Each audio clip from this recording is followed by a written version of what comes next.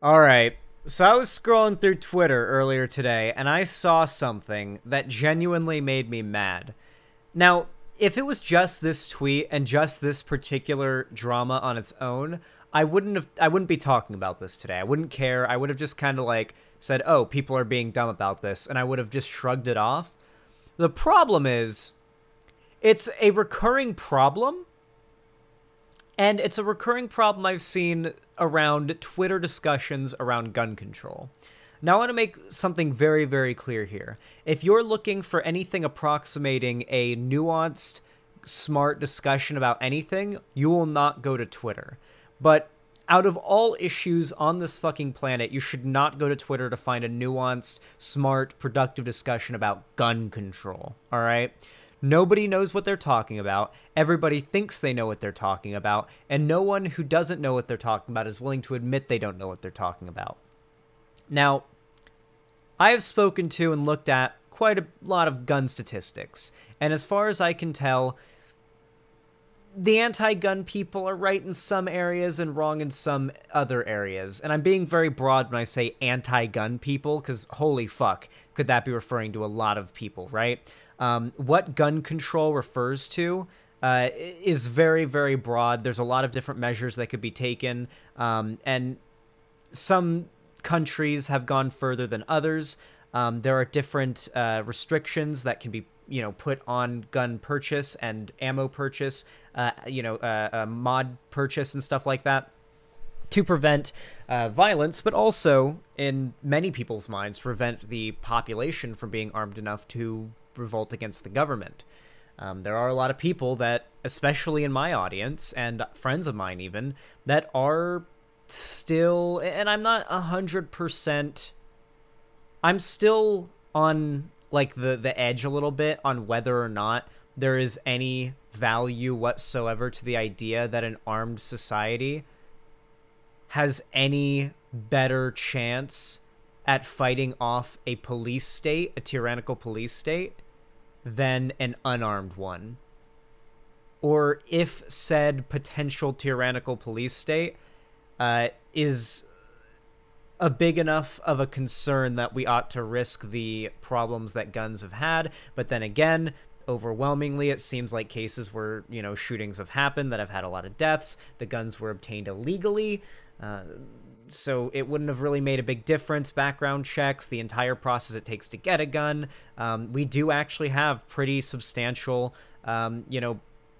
barriers up right now to getting a firearm. Regardless of what state you're in, even in red states, it's still a bit of a hassle. I don't believe, now correct me if I'm wrong, I may be wrong here. I don't think there are a lot of states in America where you can just, where I right now could just go get a gun. Go get a legally, a legal firearm. There's usually background check. Texas, maybe. I'm not talking about loopholes. There are loopholes. I'm talking about, through the traditional means of purchasing a gun from a gun store. I believe Texas. I'd also believe Florida, and I'd also believe, well, actually, no, I know you can't in Florida. Not when I lived in Florida. I had a friend who was getting a gun from Walmart in Florida, and it got delivered to the Walmart, and he had to, show papers and everything. He had to go through the process in Florida. Yeah, no. So yeah, you have to get licensing and permits in even some red states, right? So a lot of people that are on the anti-gun side, and this is a very broad range that I'm talking about here, range from very uninformed, just kind of on the wave of oh, a school shooting happened. This means guns are too easy to get. The implication is that said guns are legal to get. And so that kind of assumption just kind of moves through the discussions around, gun ownership here in America. And you even see it repeated by the president. I'm not going to lie. Even a fair amount of Biden's rhetoric about guns has been kind of bad. I'm not going to lie.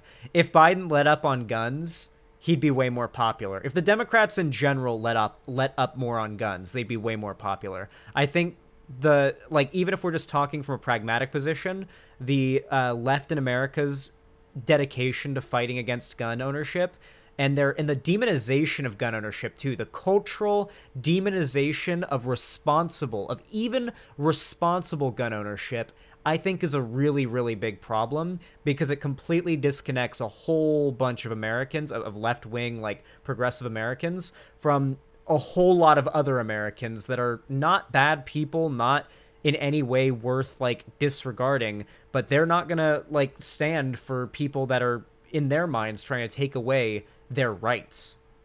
Because in their mind, you are.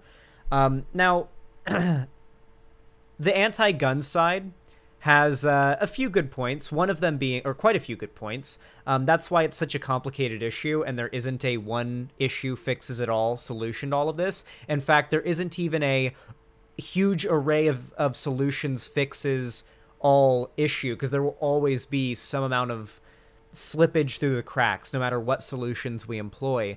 And that slippage will always be used as justification, potentially, for further tightening of the rope. That's also a concern I've heard from people that are more on the pro-gun side that I'm also pretty concerned about. President Zanderhall would immediately fix it. Fuck no! This is so far from an issue that I would know how to fix. Oh my god. There are some issues that I feel like if I sat down with Biden, I could be like, listen, man, let's do this, this, and this. Come on, like, hear me out. Come on. Like, have you considered this? Like, there's some issues, like one or two things that I think I know enough about that I think I could convince Biden.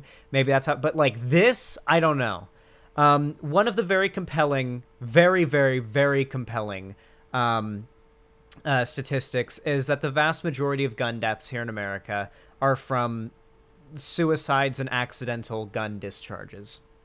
Big argument made by people that aren't in favor of gun ownership is that when you own a gun, you're basically giving people a button that lets them end their lives instantly.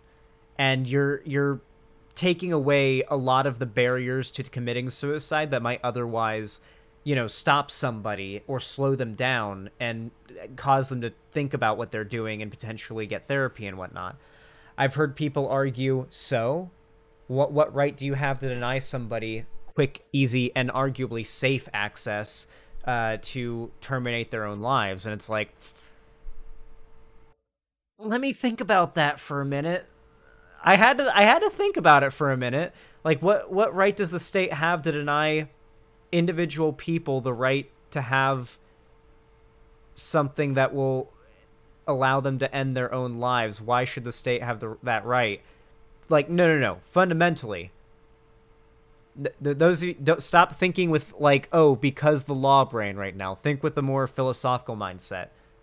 Why fundamentally should the state be able to force you to not kill yourself? I was like, well, I think just from, like, a increasing happiness in the world perspective, we should try to prevent people from ending their own lives prematurely. I think that's something that's good for taxes. True. Yeah. What about taxes? You know, people killing themselves means one less taxpayer. No. Anyway, there's a lot of compelling arguments against guns. There's a lot of compelling arguments in favor of guns, their ownership, types of guns, restrictions on their ammunition, restrictions on magazine capacity, restrictions on types of firing rates, restrictions on just so many goddamn things I could go into.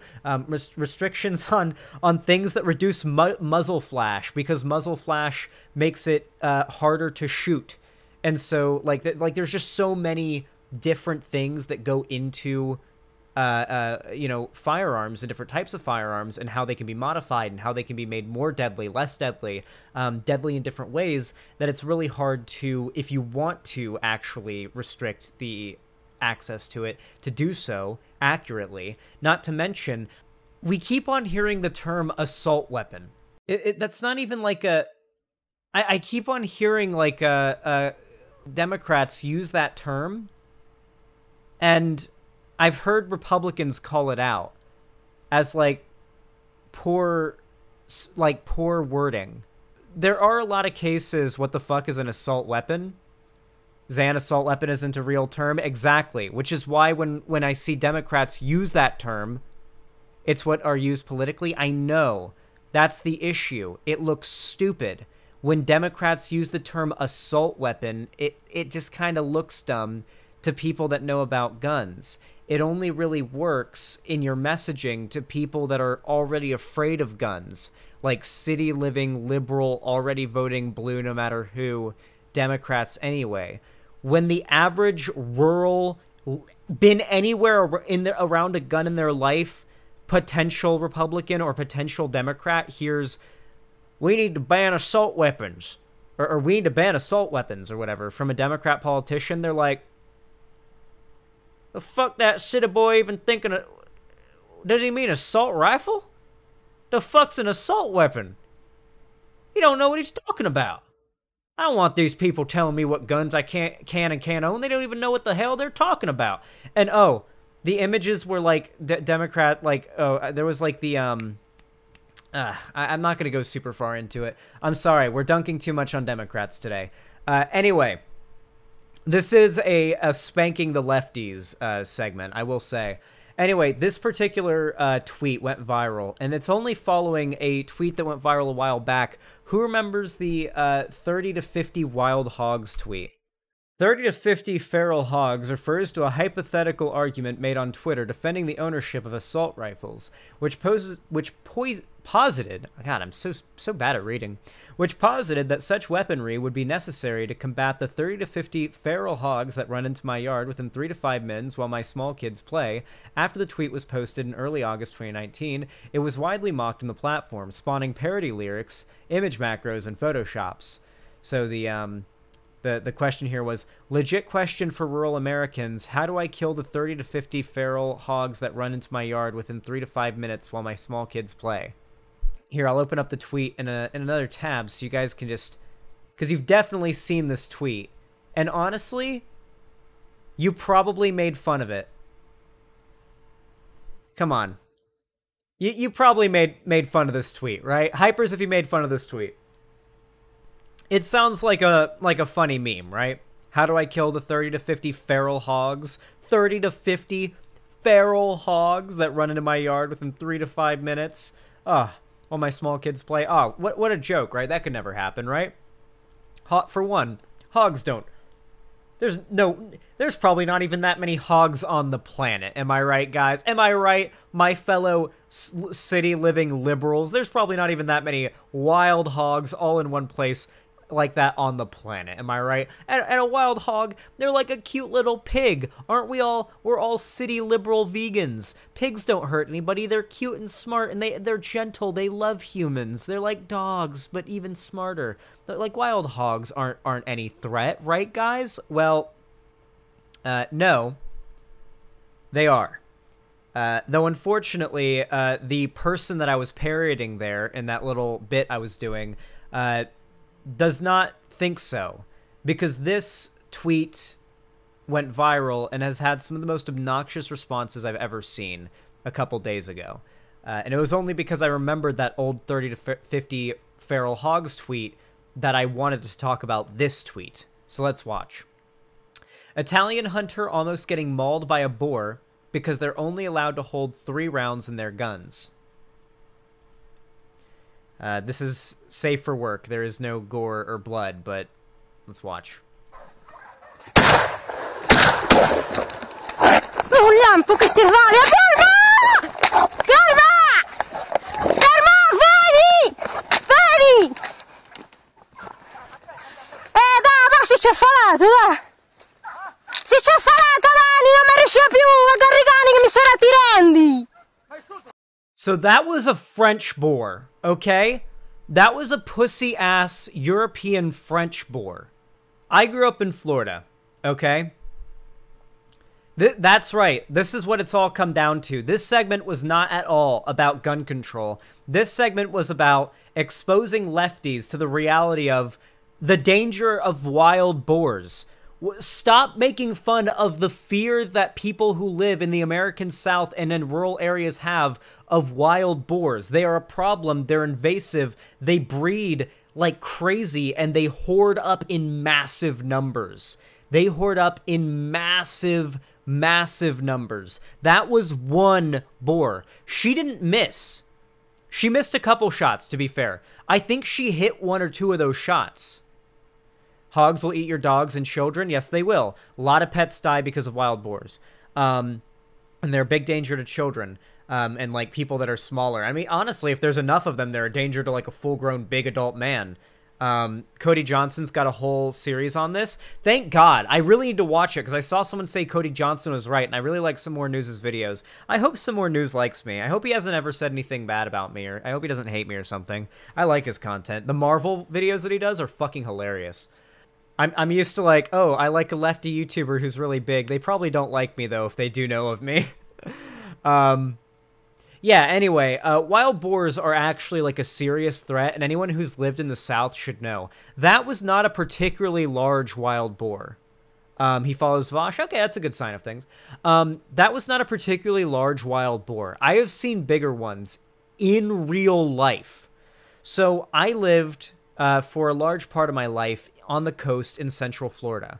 And when I would drive a little bit, when I'd ride in the car with my parents inland, we would drive through this, like, coastal swamp area, which was known for having black bears and wild boars, invasive wild boars.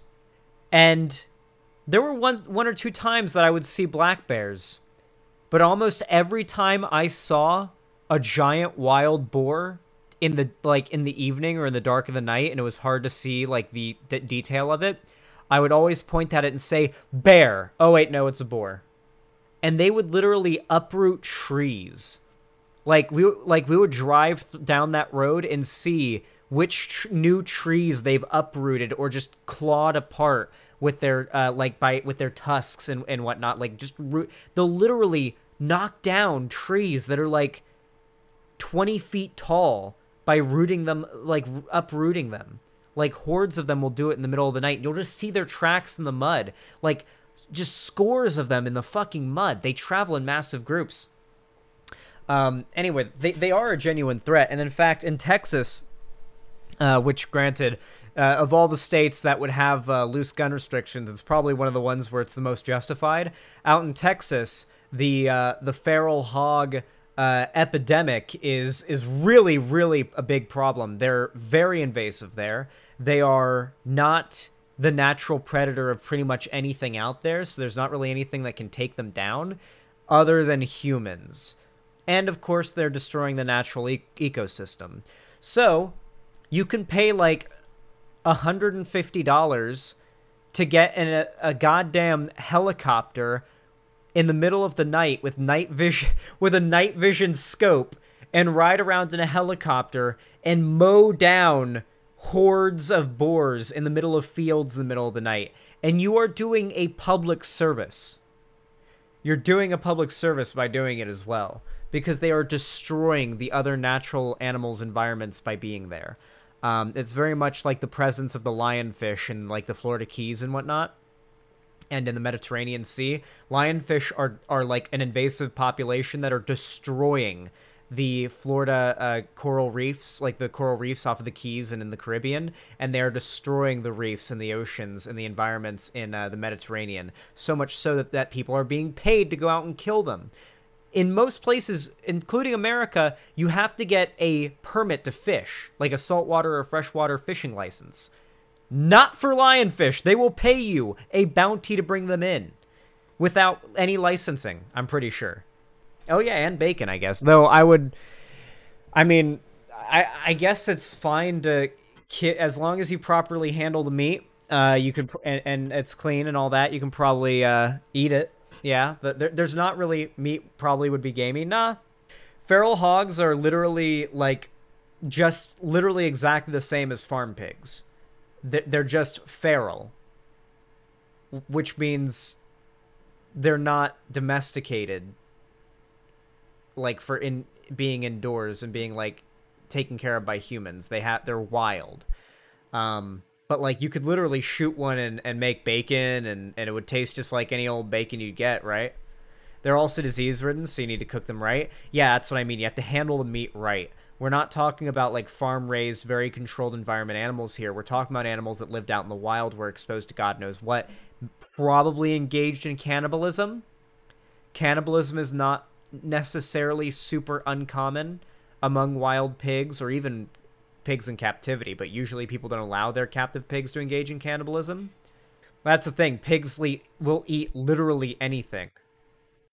So yeah. Anyway, wild pigs, wild hogs, really cringe, and you just don't understate their lethality. Okay, don't make fun of conservatives on Twitter when they say, "I want to have a gun to protect like my home from hordes of pigs." Like, unironically, if you're living in the rural South, that's actually a somewhat valid concern. Not to mention the reasons for why one would own, say, an assault rifle in the first place. I don't really think the reason for why they own the assault rifle, unless it's to commit a crime or to hurt people, unlawfully or unjustified, you know what I mean, unwarrantedly. That has no bearing, I think, on the discussion around, or on like a nuanced and like productive discussion around gun ownership. It's fine if you literally want to just own a gun because they look pretty. Because you're owning a gun for hunting, owning a gun for home protection, owning a gun just because you think it looks pretty, I don't care. You should be able to own a gun either way. I do agree that we should try to limit the access that people who are at high risk, usually like criminals, people who already have a criminal record. I'm not sure how I feel about red flag laws. For those of you guys that don't know, here, actually, I'll go ahead and I'll read a more succinct definition. I'm a little iffy on red flag laws. In the United States, a red flag law is a gun control law that permits police to petition a state court to order the temporary removal of firearms from a person who they believe may present a danger to others or to themselves. So, red flag laws have been used in the past, I'm sure, for very valid reasons, but at the same time, I feel like there's some places those could be taken that could be really, it's fundamentally a violation of the Fourth Amendment. Yeah, it's unconstitutional for starters, though I don't think constitutionality is the end-all be-all of morality in American lawmaking, and it should never be. But for one, it's unconstitutional. That alone will win over a bunch of people on why it's bad. But I know the slippery slope fallacy is a thing, but god damn, you're really opening up the state to a lot of ambiguity as to when and who they're allowed to take guns from and why. Not to mention, there's also the discussion we have to have about the fact that when gun control laws are applied, historically, they've been applied most strongly and most disproportionately on POC communities. Go all the way back to when they instituted the black codes, and it was normal for everybody to walk around with a wheel gun on their hip because it was the Wild West or whatever. It was illegal to carry a gun and be black if the racist townsfolk felt like it back then. That was that was one of the earliest forms of gun control ever implemented in the United States, was when the black codes specifically instituted exceptions for gun ownership for black people to say, oh yeah, it's legal for black people to have guns. Yep, Reagan specifically cracked down on the Black Panthers and their legal showing off of their legally owned firearms. Mostly legally owned. I can't speak for all of them. They weren't shooting anybody.